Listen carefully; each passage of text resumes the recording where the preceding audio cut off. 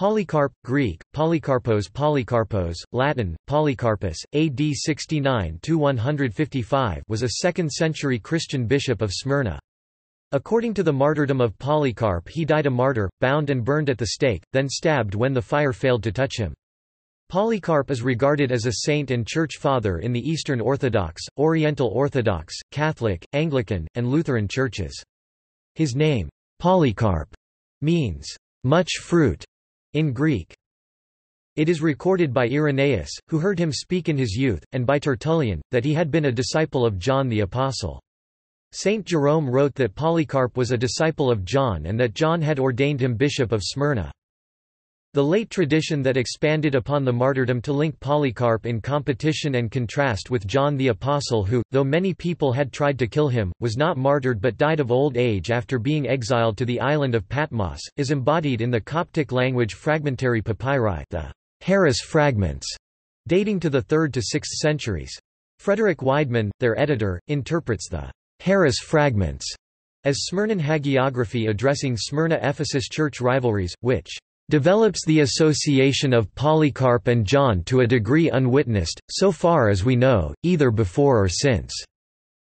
The fragments echo the martyrology, and diverge from it. With Clement of Rome and Ignatius of Antioch, Polycarp is regarded as one of 3 chief apostolic fathers. The sole surviving work attributed to his authorship is his letter to the Philippians. It is first recorded by Irenaeus of Lyons. Polycarp is the patron saint of Smyrna. Surviving writings and early accounts. The sole surviving work attributed to him is Polycarp's letter to the Philippians, a mosaic of references to the Greek scriptures. It, and an account of the martyrdom of Polycarp that takes the form of a circular letter from the Church of Smyrna to the churches of Pontus, form part of the collection of writings Roman Catholics and some Protestants term the Apostolic Fathers, to emphasize their particular closeness to the Apostles in church traditions. After the Acts of the Apostles, which describes the death of Saint Stephen, the martyrdom is considered one of the earliest genuine accounts of a Christian martyrdom, and is one of the earliest known Christian documents of this kind. Life.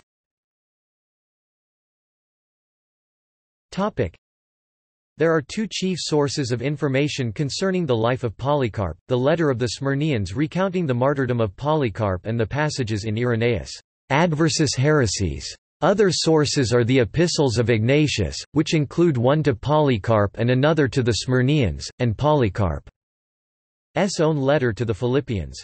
In 1999, some 3rd to 6th century Coptic fragments about Polycarp were also published.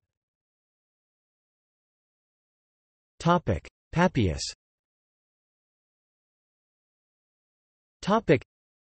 According to Irenaeus, Polycarp was a companion of Papias, another hearer of John, as Irenaeus interprets Papias' testimony, and a correspondent of Ignatius of Antioch. Ignatius addressed a letter to him, and mentions him in his letters to the Ephesians and to the Magnesians.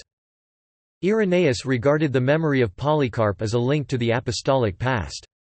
He relates how and when he became a Christian, and in his letter to Florinus, a fellow student of Polycarp who had become a Roman presbyter and later lapsed into heresy. Irenaeus stated that he saw and heard Polycarp personally in Lower Asia. Irenaeus wrote to Florinus, "I could tell you the place where the blessed Polycarp sat to preach the word of God. It is yet present to my mind with what gravity he everywhere came in and went out, what was the sanctity of his deportment, the majesty of his countenance, and what were his holy exhortations to the people. I seem to hear him now relate how he conversed with John and many others who had seen Jesus Christ, the words he had heard from their mouths. In particular, he heard the account of Polycarp's discussion with John and with others who had seen Jesus." Irenaeus also reports that Polycarp was converted to Christianity by apostles, was consecrated a bishop, and communicated with many who had seen Jesus.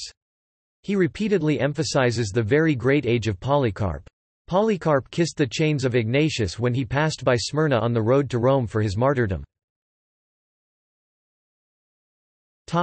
Visit to Anicetus. According to Irenaeus, during the time his fellow Syrian, Anicetus, was the bishop of Rome, in the 150s or 160, Polycarp visited Rome to discuss the differences that existed between Asia and Rome, with regard to certain things, and especially about the time of the Easter festivals. Irenaeus said that on certain things the two bishops speedily came to an understanding, while as to the time of Easter, each adhered to his own custom, without breaking off communion with the other. Polycarp followed the Eastern practice of celebrating the feast on the 14th of Nisan, the day of the Jewish Passover, regardless of what day of the week it fell on. Anicetus followed the Western practice of celebrating the feast on the first Sunday after the first full moon after the spring equinox, March 21. Anicetus—the Roman sources offering it as a mark of special honor—allowed Polycarp to celebrate the Eucharist in his own church. Date of martyrdom.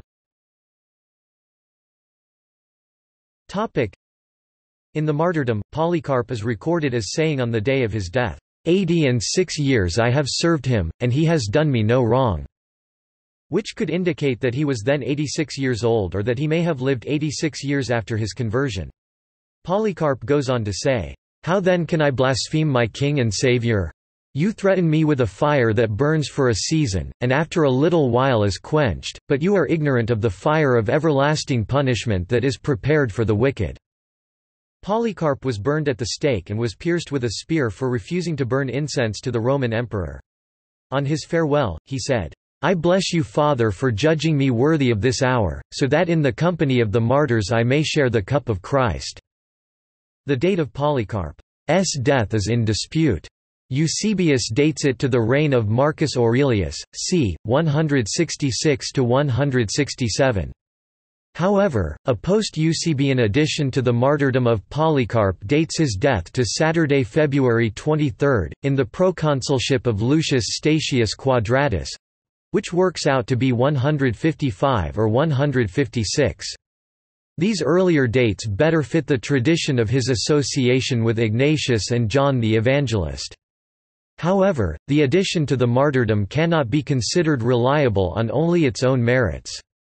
Lightfoot would argue for the earlier date of Polycarp's death, with which Killen would strongly disagree. In addition, some have proposed a date in 177. However, the earlier date of 156 is generally accepted. Great Sabbath.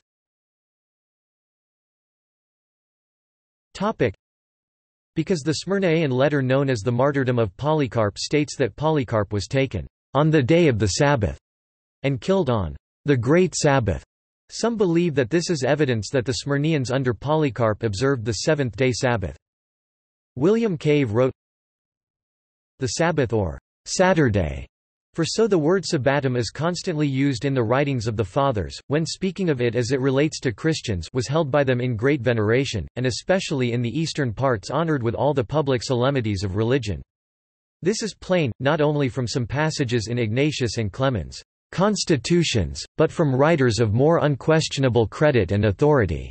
Athanasius, Bishop of Alexandria, tells us that they assembled on Saturdays to worship Jesus Christ, the Lord of the Sabbath. Some feel that the expression the Great Sabbath refers to the Christian Passover or another annual holy day. If so, then Polycarp's martyrdom would have had to occur at least a month after the traditional February 23 dating, since according to the Hebrew calendar the earliest time Nisan 14, the date of the Passover, can fall on in any given year as late March. Other Great Sabbaths, if this is referring to what are commonly considered to be Jewish holy days, though observed by many early professors of Christ, come in the spring, late summer, and the fall.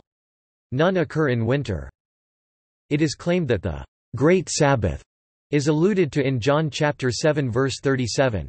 Here it is referred to as the last day, that great day of the feast, and as a separate annual holy day immediately following the Feast of Tabernacles.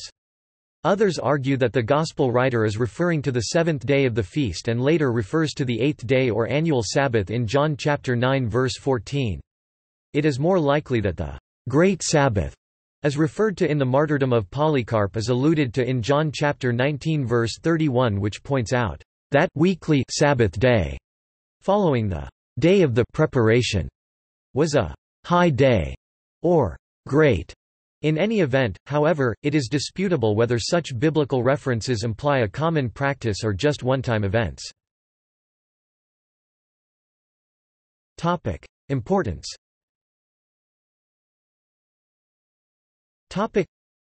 Polycarp occupies an important place in the history of the early Christian Church. He is among the earliest Christians whose writings survived.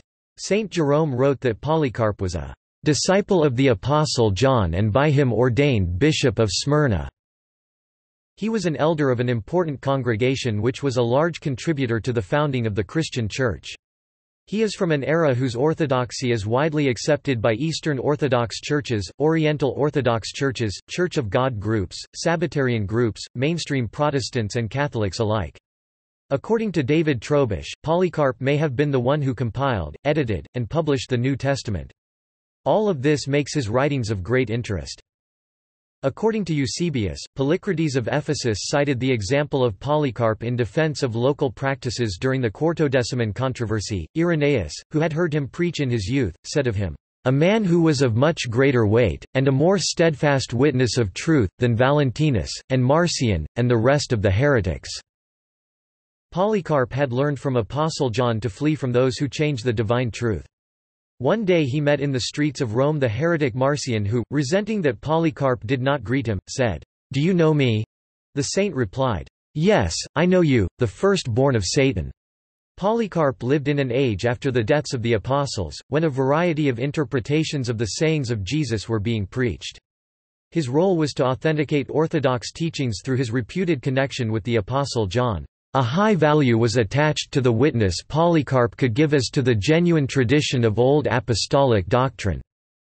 Weiss commented, "His testimony condemning as offensive novelties the figments of the heretical teachers." Irenaeus states that on Polycarp's visit to Rome, his testimony converted many disciples of Marcion and Valentinus.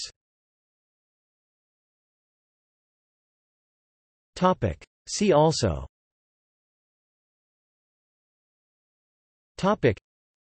Christianity in the 1st century, Christianity in the 2nd century, Early centers of Christianity, Early Christianity, Ephesus, History of early Christianity, Ignatius of Antioch, List of Catholic saints, List of Christian martyrs, Quartodeciman.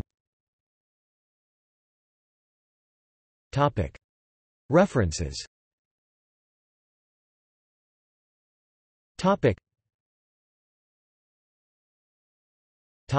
External links.